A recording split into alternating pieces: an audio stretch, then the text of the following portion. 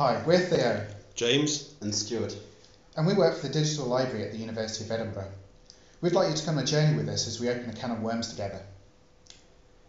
Now, the subject of open access publishing has been part of our jobs for quite a while now.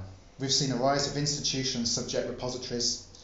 We now have mandates from funders, there are institutional policies, and there's just common sense reasons to publish our outputs through open access channels. Now, despite our best efforts, there's still a lot of misunderstanding about open access. For example, how does gold relate to green?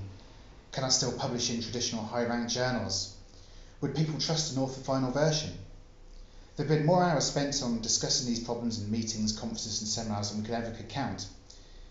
Yet rates of research available openly are far from the levels that we'd actually like to see. Let us consider something.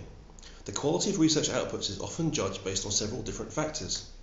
Most of these are based on scores of one kind or another, citation counts, journal impact factors, or H-indexes. But we're all like that. We like to find ways in which to measure, score and quantify our work. Scores and metrics allow us to make comparisons, construct plans and measure our progress. However, we currently have no way to put a score on our level of engagement with open access. How well am I doing? What potential do I have? How many of the journals that I publish in allow me to publish open access? How many of these opportunities have I taken? To put it coarsely, what is my open access index? We're now in a position where we should be able to measure this.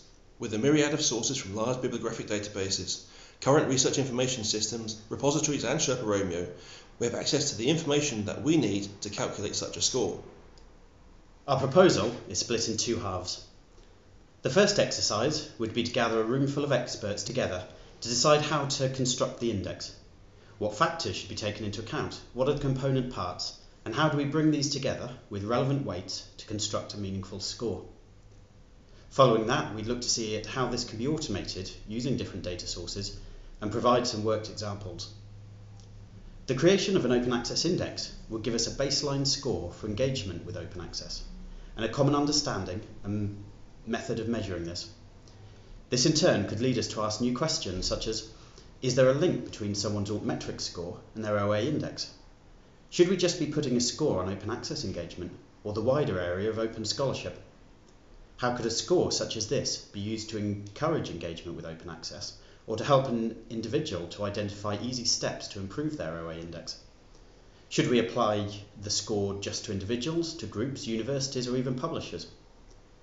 But before we get that far, we need to know if there is merit in the idea of an open access index. And that is where you come in. If you'd like to discuss this further, please use the hashtag OAindex. And if you like the idea or would like to see it investigated further, vote for it now. Thank you.